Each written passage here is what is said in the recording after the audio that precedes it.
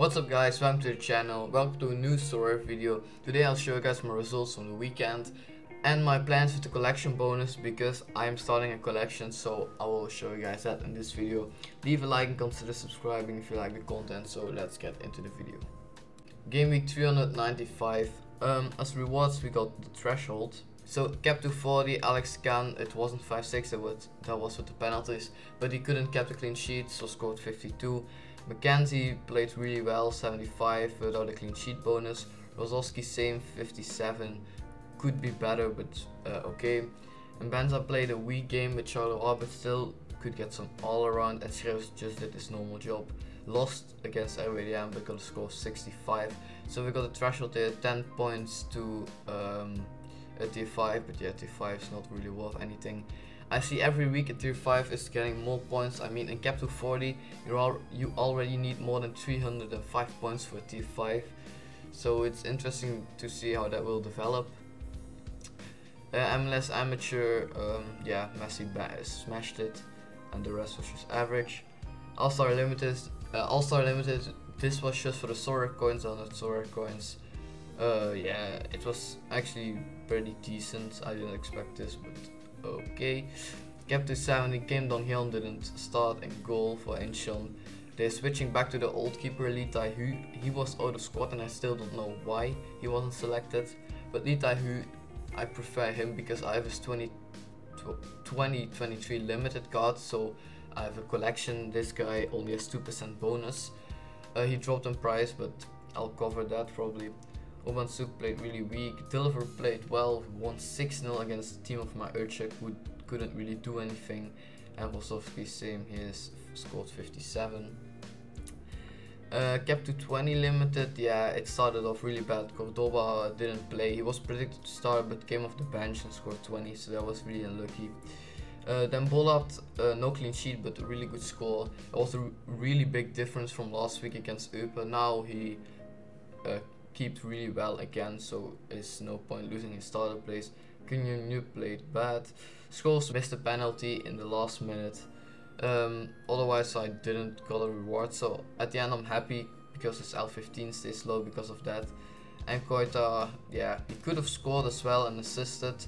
Big chance missed, hit a crossbar as well, so yeah, unlucky. Then academy teams, but normally I don't show academy teams, but I want to show some some players. So Lee Tai-hoo starting in goal again. It's really interesting to see if he keeps starting or he will move to the bench again.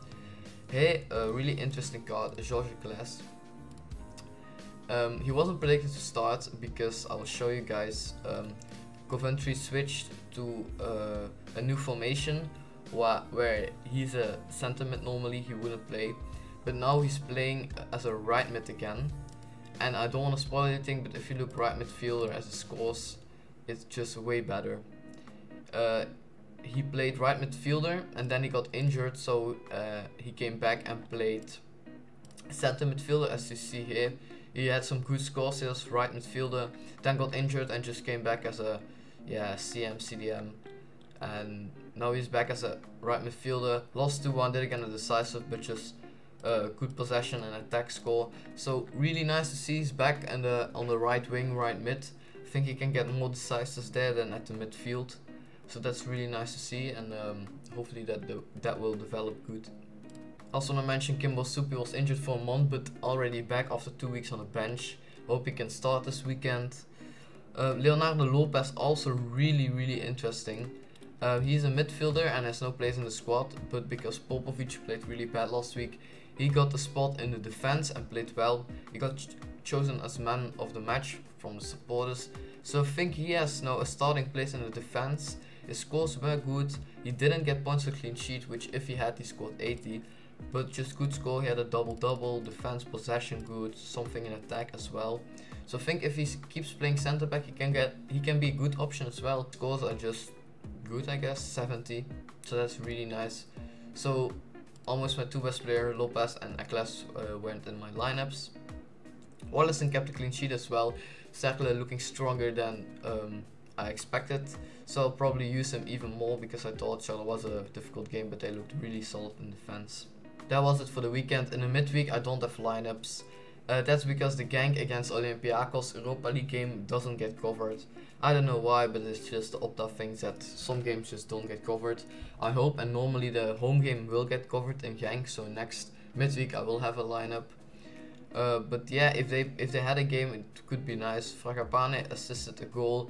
Lopez, if he might, can get a clean sheet, and then these goals. But yeah, they don't have a game. Murillo is back from injury, came off the bench, so that's also nice to see.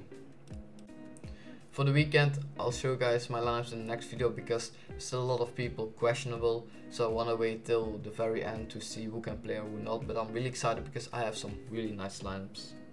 So now let me claim my rewards quick. The Sorare coins, because I played in All-Star, I will get some more, I think, more than usual. Yeah, 380, really nice. And the Ethereum, of course, you just never get used to it. I mean, it's not 4 weeks in a row, but the Ethereum claim is always just nice. So 0.00228 Ethereum, €4.69 added to our balance. So as I said, I also want to mention my collection plans. I don't know if I already mentioned in the previous video, but I started some collections. You see, my ancient collection is at 3% at the moment, which is really nice. I also upgraded my Cercle to 1% bonus, and Kortrijk was already 1, I think. So if you see here, I have some some cards I bought for collections. Let me start here. Wotara is more as an investment as well, because he plays sometimes when gank rotates. Yeah, these two are pretty for collection. Picked them up for 16 cents each for a 1% bonus on Warlison and Lopez, so that's nice. Yeah, Litaü doesn't have to be here because he will play probably now.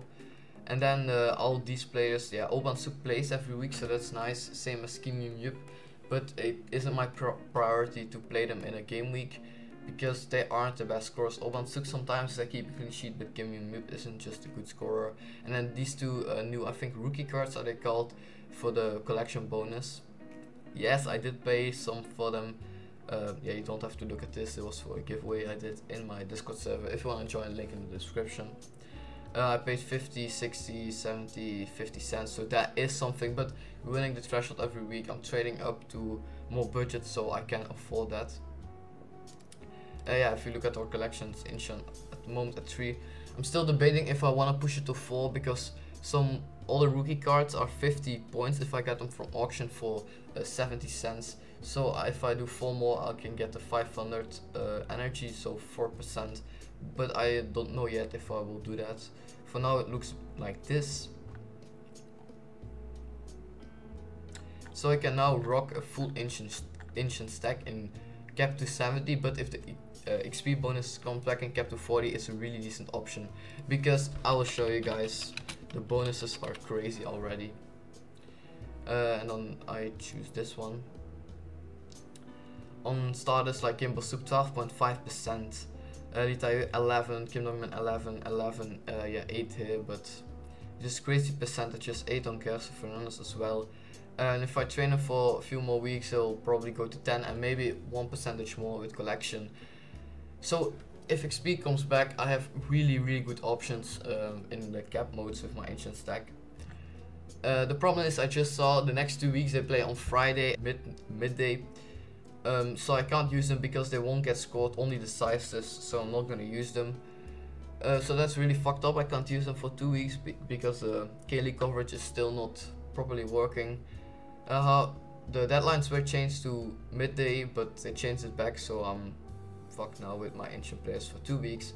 But after that, with some good XP bonuses, I think I can get some good rewards and the threshold with them. So if you guys want to start playing Sorare, I recommend signing up with the link in the description. When you win 5 cards on the auction market on Sorare, you get a free limited card. You can be lucky and get a card up to 30, 50, 40 euros. And he's tradable, so you can sell him. So you get a free card and you help supporting the channel, so it's a win-win. That was it for the video. I'll see you guys in the next video where I announce my lineups for the weekend. Bye.